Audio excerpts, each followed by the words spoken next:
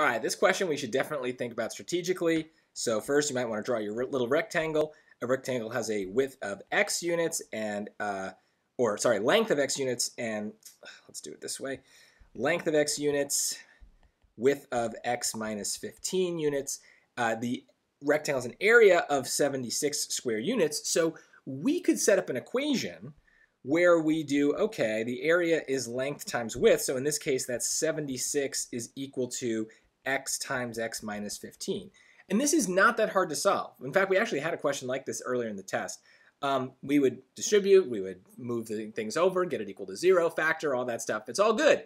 But this question is only 4 answers. It's not a grid-in. It's not a free response question. So we can just try different values of x. And out of habit, I always try b first because it's in the middle. And if it's wrong, I can go up or down pretty easily. But, you know, let's see. Let's see what happens. So if I tried choice B, my rectangle is no longer x by x minus 15.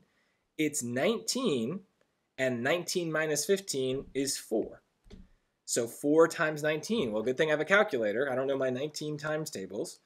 19 times 4 is 76, which is what it should be because they told me the area was 76. So that's just it. I'm done. I guessed and checked my way to that answer, and I think that was way easier than the algebra. So look, if you did the algebra and you did it confidently, you probably wouldn't lose a ton of time.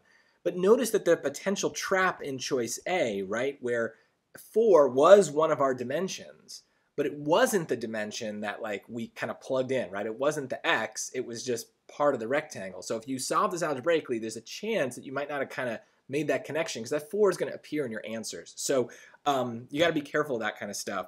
And whenever possible, it's really a good idea to avoid algebra. It's usually riskier. And so if we can avoid it by just doing a little guess and check, all the better. Much more likely we don't mess up and we get the right answer.